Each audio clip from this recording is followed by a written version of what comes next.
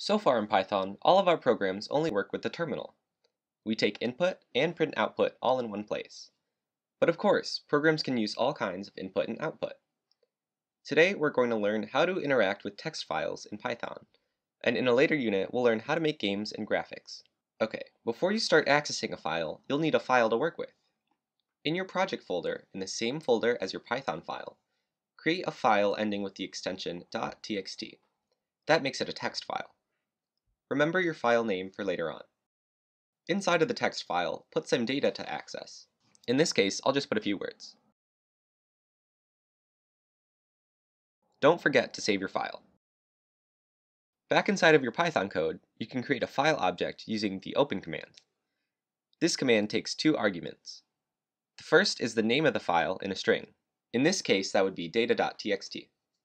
The second argument is the mode. There are four main modes: read, write, append, and update. Let's start with the read mode.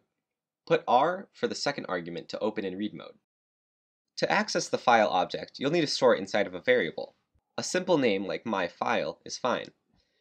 Whenever you open a file, you always have to close it, whether you're reading, writing, appending, or updating.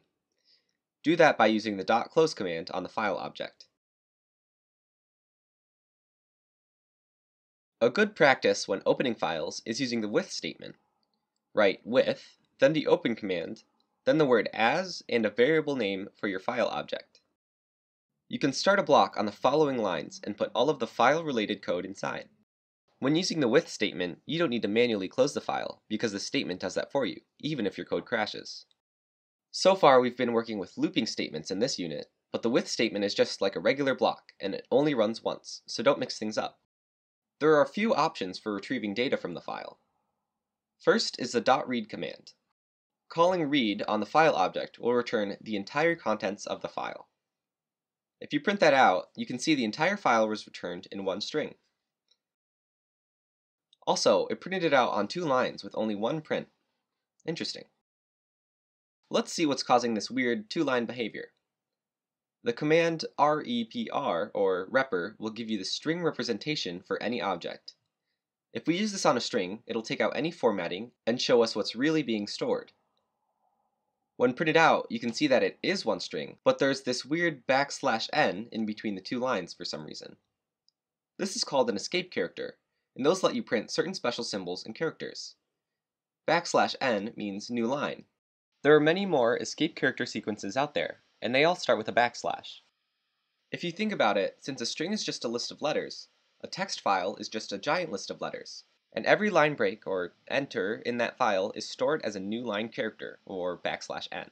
What happens when we modify the data.txt file to just be 5 line breaks, and then rerun the program?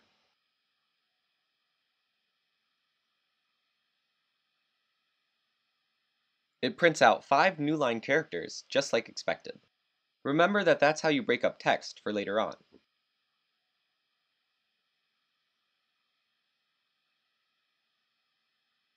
You can also read a certain number of characters at a time by giving the read command a number. Here, I print the first 5 characters on one line, and then the next 5 characters on the next line.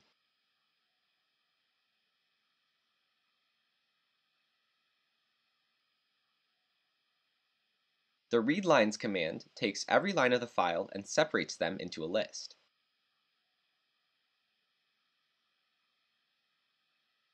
Let's say you want to capitalize each line in the file and then print that back out. You can write, for every line in lines, print line.capitalize.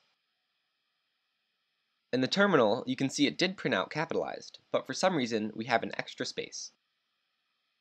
If you print the representation of each line, you can see it still has that new line character.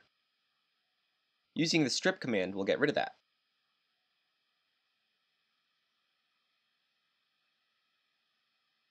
If you're looping over each line, you can actually just use a for loop on the file object itself. No need to use the .readLines command. Just like lists, the file object is iterable, or able to be stepped through piece by piece. Therefore, we can say, for every line in my file, print out that line, or whatever you want to perform. If you want to read one line at a time, you can use the readLine command. Calling this repeatedly will just return the next line down the file.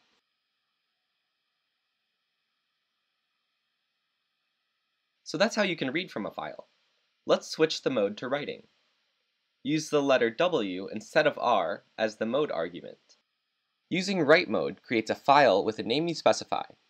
If there's already a file with a name you give, Python will delete the old file and create a new one. When in write mode, all of the read commands become unusable, so you have to use write commands. I'll keep the name data.txt to show you how it deletes the old file. The write command will add what you give it into the file. Calling this command more than once just adds more onto the file. If you want to start a new line, you have to use the new line escape character to make one.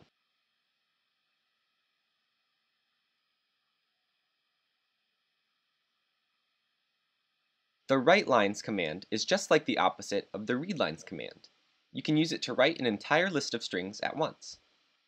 Unfortunately, it doesn't automatically insert new line characters after every item in the list. You'll need to add new line characters wherever you want the line breaks in your list.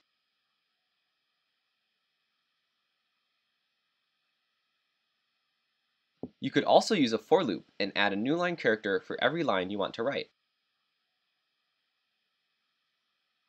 Like this. Use A in the open command to use append mode. Append mode is very similar to write mode, except instead of deleting the file if it exists, it adds on to the end of it.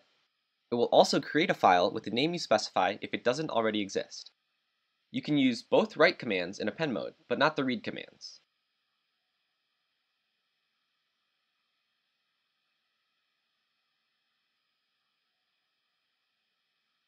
Update mode is what it sounds like. You can both read from a file and write to it, so both read commands and write commands work in this mode.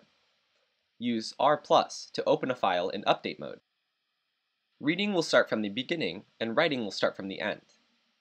Writing changes the position of the file, so if you read and then write, and then try to read again, you'll need to move the position back to where you were. In this example, I read one line, print that out to the terminal, and then write one more line back to the file. Here's the output.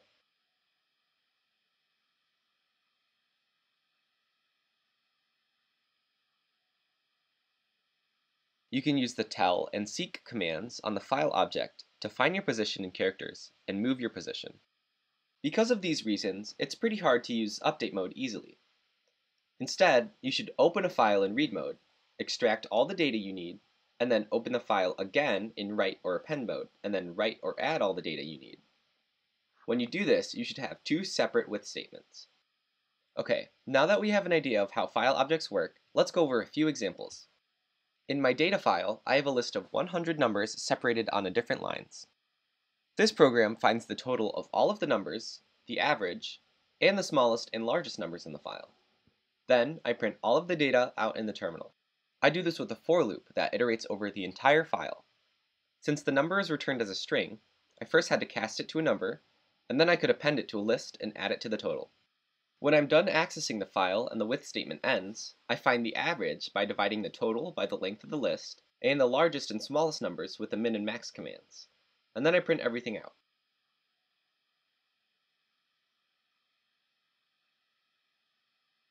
In this case, I used read mode because I didn't need to add anything or create any files. Nice. In fact, let's make this program not use the terminal at all. Instead of printing, let's create a new file called output.txt. Set the mode to write and change all of these prints to write commands. When I run this program, a new file appears in our working folder, and nothing shows up in the terminal. Instead, our output was written inside of the text file. Cool. I actually generated that list of numbers with a program I wrote. It uses the random module and a for loop that counts to 100. Inside of the for loop, I generate a random number between 1 and 5,000, cast it to a string, add a new line character, and then write it to the file. It's that simple.